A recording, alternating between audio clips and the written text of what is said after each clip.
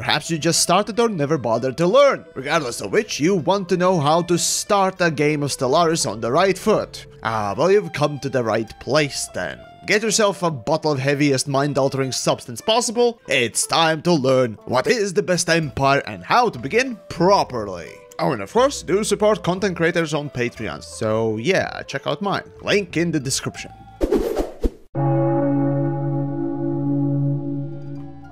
Let's then start with empire creation. As with any pathetic joke, you can tell everyone that you don't play to win, and that's fine. The galaxy needs cowards and nature's mistakes, otherwise known as pacifists, but the fact is, everyone plays for the win. And the fact that you simply suck is no excuse to say, well, I don't play to win. Line, okay? Just, okay, no. Evolve a little bit and try again. But seriously though, Stellaris is a rather interesting strategy game that you can legitimately play for the narrative and story building. For that gameplay, just literally ignore anything that I'm suggesting here. Just enjoy yourself. However, for the rest of you who actually want to succeed, well, it's time to learn how to build an empire. And much like the space Hitler that you're about to become, the final solution is not just one. Now first we start with a good name, something that will show what you're all about. Yep, that will assert dominance! After that, picking the type of a race and all other nonsense cosmetic things I'll leave up to you. What matters here is the origin, civics, traits, ethics, and government.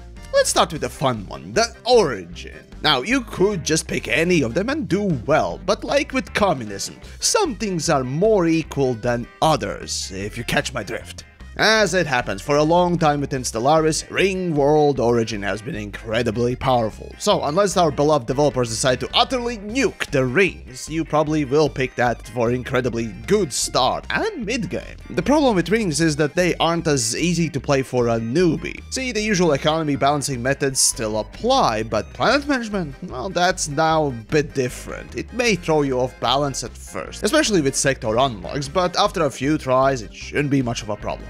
Still, if you don't want the ring world and instead a normal planet, I mean, you can try the RNGesus just snorted a kilo cocaine mode. I mean, Doomsday Origin, but that's for mentally insane people. Now, what I recommend is, well, actually the default origin, the Prosperous Unification. It is nothing special, as one of Latvian politicians once said. If you want the best start for you, well, why complicate things? Just pick the middle-of-the-road empire. In fact, you can even just pick one of the pre-mades and be done. It's great for learning. As for other good options, well, I'd say Mechanist, or better yet, Machine World is not bad for machine builds, and Synthetic Evolution for the breeders. So either you're gonna be pumping babies or wind-up toys. Either way, Gatling gunning the progeny is an option for fast growth. After Origin is chosen, you go on with Government and Ethics. Here, point blank, just hive minds rule all. That's just it. Yes, you can do well with pathetic cowards, but really to do well, Gestalt consciousness is basically the way forward. Again, machine or hive minds, pick your poison.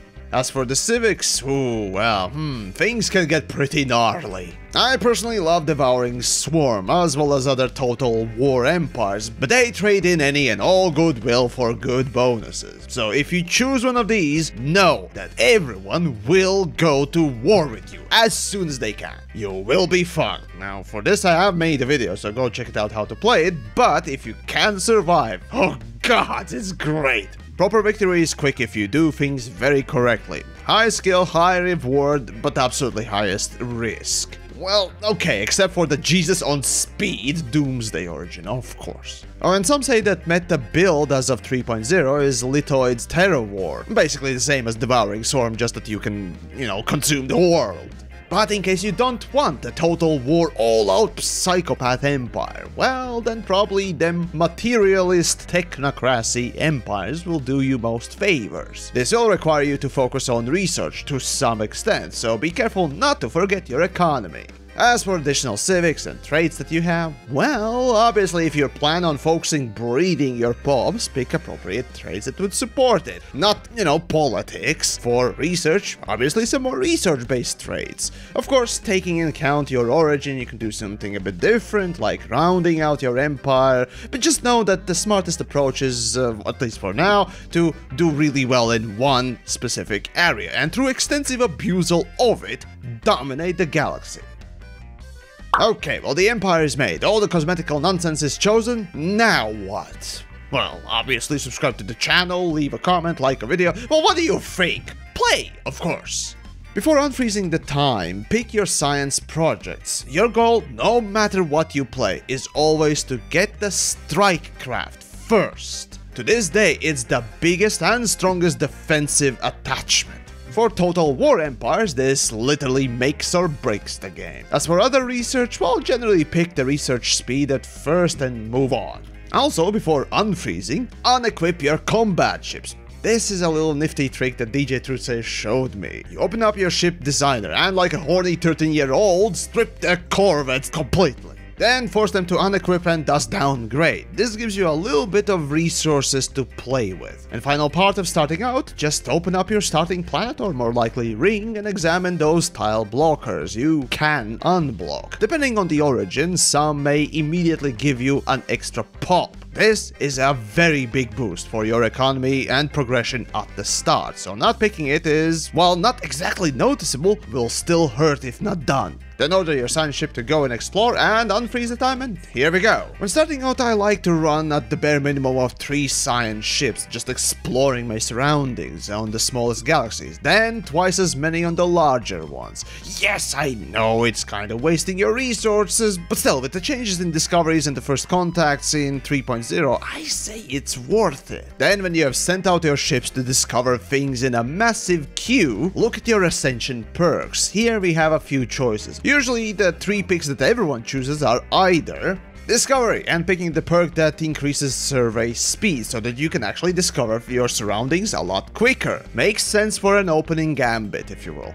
The other one is Expansion, so that you can build up borders quicker. For that though, you might need some extra science ships to just keep up with the expansion. And the last one, Supremacy. This one usually is picked after the first 2. There is this wonderful defensive perk that allows you to, with those strike craft of course, completely fight off any and all intruders, so that when the time comes to present your opponent with a brick wall that they can bash their heads against for a couple of years, now you know what to pick. Speaking of delicious brick walls, make sure to build up your choke points. This is actually more important than pure expansion. I mean, all the Sun Tzu strategies and tactics apply. I mean, should go without saying, but still.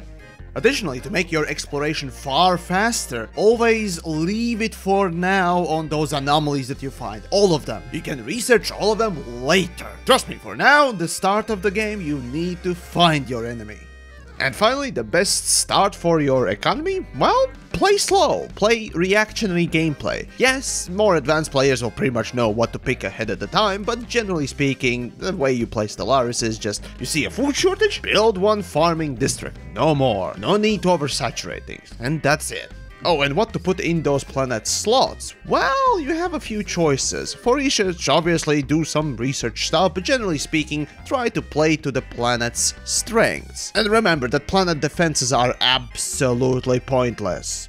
As for the wartime, well, my strategy usually is to wait until the enemy is exhausted, then go conquer as much as I can from them, and then quickly stop the war when I hit a brick wall myself. So yeah, just wait until your enemy exhausts themselves against your fresh brick wall in those wonderful choke me daddy points. For now, this is going to be about it on how to have the best start in the Stellaris. Of course, there are nuances and builds everywhere, so why not share your best below? Today I simply presented a more beginner-friendly take, but let me know if you want a bit more in-depth or full playthrough maybe even. As for now, I'll go check out my Patreon if you want to support my work in turn, but setting that aside, I'm off to devour some pacifists!